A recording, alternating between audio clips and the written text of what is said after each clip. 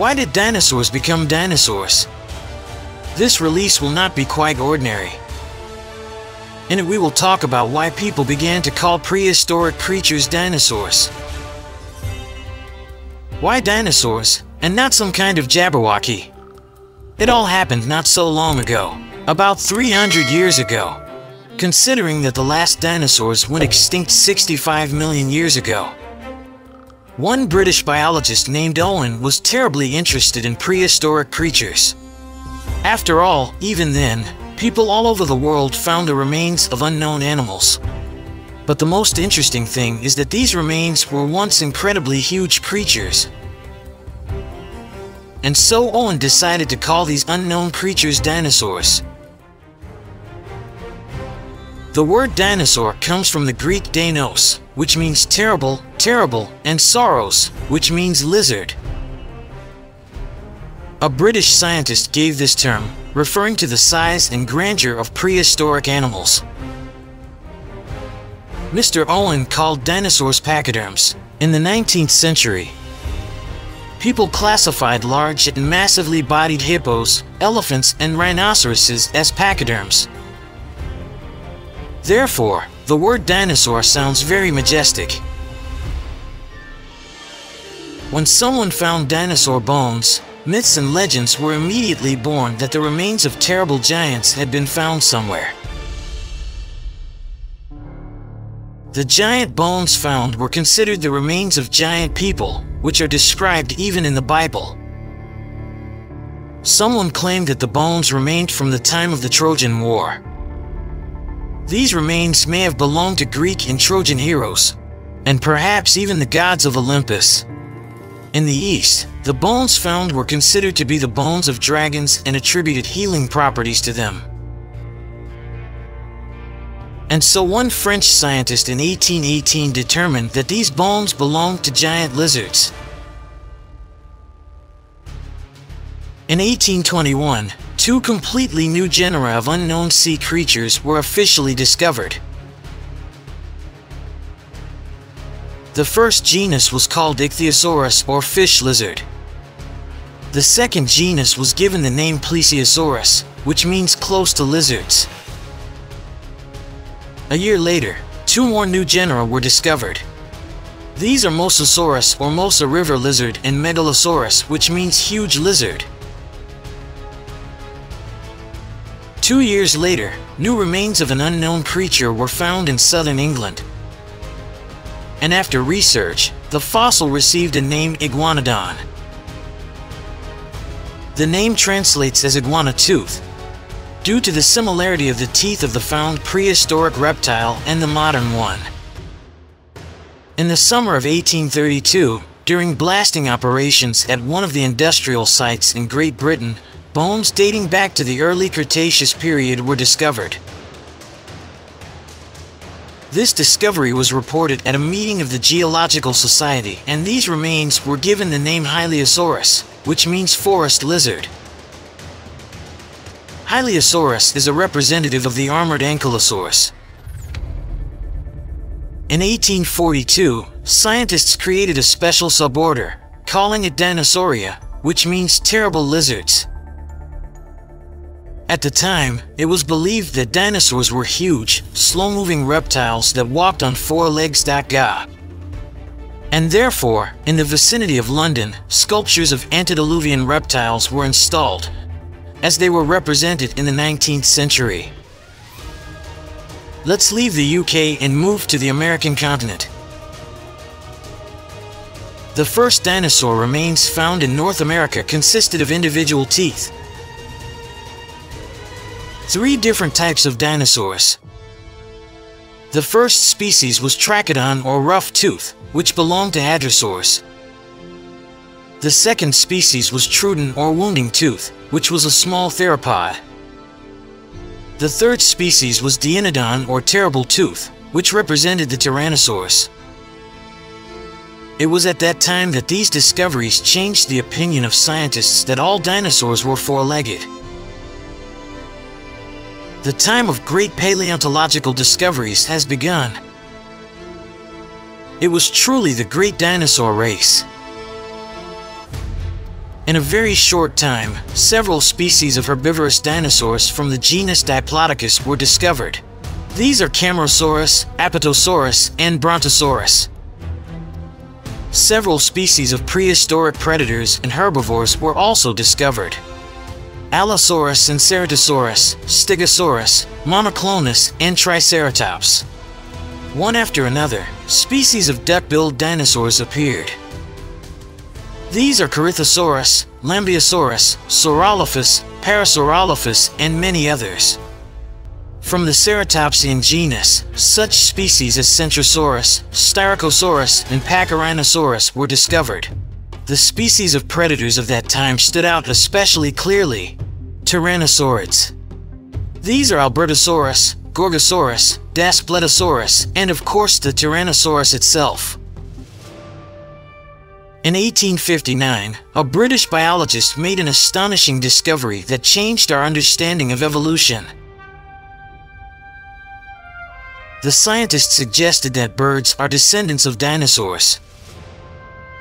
He studied the skeletons of Compsognathus, a small theropod dinosaur, and Archaeopteryx, an ancient bird. Both of these fossils were found in the same place. Comparing these skeletons, the biologist discovered striking similarities. Archaeopteryx had feathers and wings, but in many other ways its skeleton was very similar to that of Compsognathus. However, not all scientists agreed with their colleague. Some have argued that Archaeopteryx was the first bird not related to dinosaur evolution. Over the next century, the most popular theory remained that birds evolved not from dinosaurs, but from earlier reptiles such as crocodilomorphs and thecodonts. Direct evidence of the presence of feathers in dinosaurs appeared only in the mid-90s of the 20th century. In one Chinese province, numerous remains of small carnivorous dinosaurs with amazing feather imprints were discovered. These findings became a sensation in the world of paleontology, confirming the theory that many dinosaurs, including the ancestors of modern birds, were covered with feathers. These feathered dinosaurs helped scientists better understand the evolution of birds and confirmed the connection between ancient reptiles and modern feathered inhabitants of our planetity.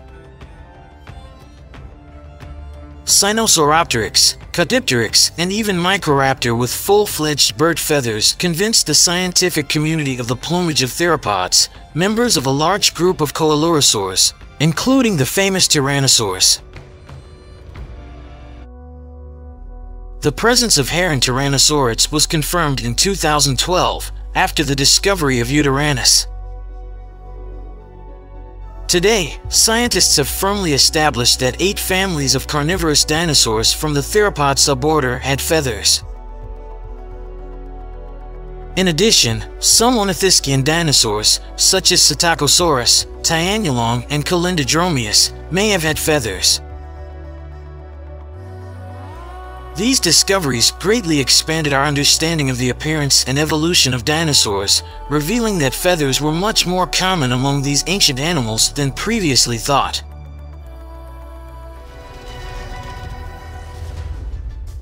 The discovery of dinosaurs such as Velociraptor, Oviraptor, and Protoceratops changed our understanding of giant dinosaurs, demonstrating that carnivorous dinosaurs could have been quite small. During Soviet-Mongolian expeditions in the 40s of the 20th century, Tarbosaurus, a relative of the famous T-Rex, and an unusual Therizinosaurus were found. In 1965, the giant Deinocheira was discovered. Long-necked sauropods such as Mammonychosaurus and Omisaurus, as well as large predators such as Yangwinosaurus, Sinraptor, and Gigantoraptor, have been found in China. In addition, many small feathered dinosaurs were discovered. The latest discoveries take us to South America, to Argentina. In 1985, Argentine paleontologists reported the discovery of two new predatory dinosaurs, Carnotaurus and Abelisaurus, belonging to a new family of theropods. In 1993, the remains of the largest titanosaur, Argentinosaurus, were found. And in 1995, the remains of one of the largest predators in the world, Giganotosaurus. These discoveries continue to expand our understanding of Earth's ancient inhabitants and their diversity. In the first half of the 20th century, the scientific community mistakenly believed that dinosaurs were slow and bulky creatures. However, starting in the 1970s, research began to show that dinosaurs were active animals with high metabolic rates. Moreover, they developed various features for social interaction, which greatly changed humanity's views on their behavior and ecology. Do not forget from which animals the first dinosaurs appeared. Of course, from archosaurs. Here are some species that are worth paying attention to. Proterosuchidae, Erythrosuchidae, and Euparkeria, found in geological strata dating back about 250 million years ago, and Middle Triassic archosaurs such as Tissinosuchus, of which crocodiles are also descendants. Other archosaurs that are also close to early dinosaurs include Lagerpeton, Marasuchus, and Silesaurus. The first dinosaurs that we know of were small bipedal predators up to 7 feet long. The earliest of these include Saurischian dinosaurs such as Nyasasaurus, Saturnalia, Herosaurus, Storchosaurus, Eoraptor, and Alwalkeria. These dinosaurs laid the foundation for the evolution of many future species. Early theropods, such as members of the group Coelophysoidea, including Coelophysis and Tawahali, lived in the late Triassic and early Jurassic. These predators showed that dinosaurs could be quite active and fast. The largest early predators included ceratosaurs, followed by basal titanourids, including megalosaurids and spinosaurs. Fossils of these dinosaurs date from the mid-Jurassic to the end of the early Cretaceous, about 180 to 94 million years ago. Research suggests that these groups of dinosaurs diverged from the evolutionary line leading to the feathered coelurosaurs, which further led to the emergence of diverse and specialized predators. Among the early Ornithischian dinosaurs, Picenosaurus and Lesothosaurus were discovered. The Heterodontosaurus studied around the same time was about 3 feet long, had relatively long forelimbs, and had long fangs in its upper and lower jaws.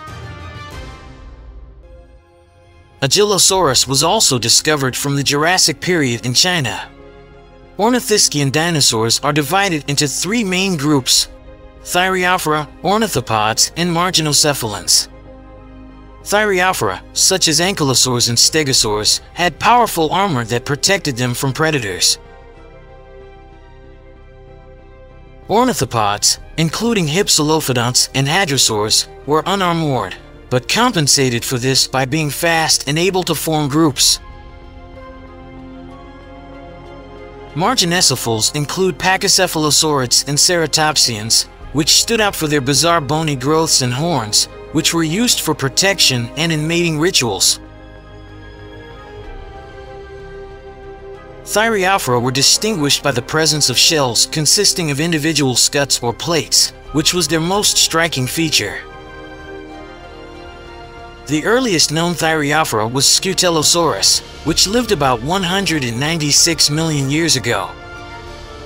Although its shell was similar to that of later Thyreophora such as stegosaurs and ankylosaurs, it otherwise resembled Lesothosaurus.